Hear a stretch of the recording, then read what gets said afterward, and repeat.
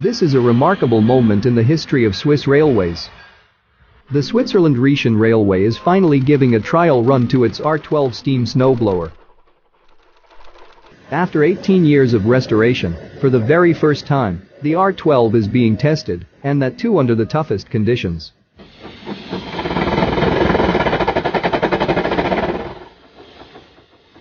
This Swiss locomotive was originally built in 1913 by Machine Works. The R12 is a non-self-propelled blower, which was used to clear snow from the railway lines.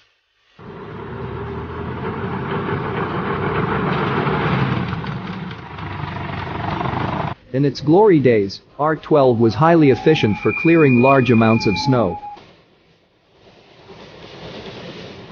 which often got onto the tracks due to heavy snowfalls, snow drifts, or avalanches.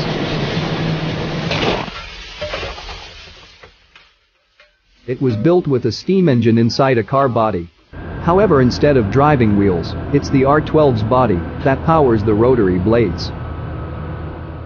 The steam engine sits on a frame with two non-powered wheeled trucks.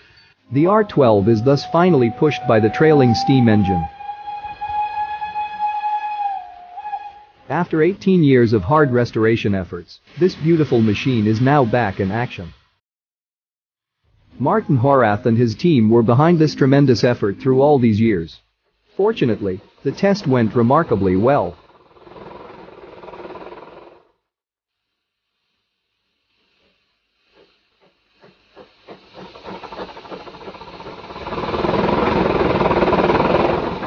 The R12's performance was good, even with the hard spring snow.